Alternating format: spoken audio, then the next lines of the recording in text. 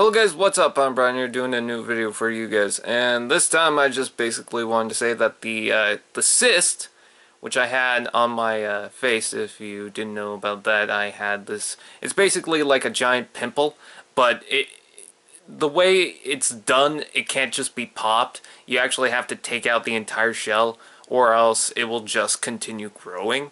But the cyst that I've previously talked about has been removed.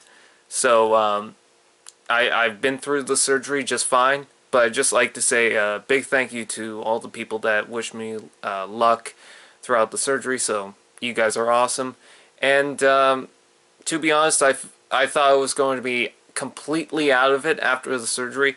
I've never been through the freezing process. Pretty much they stick a needle and I can't feel a thing there.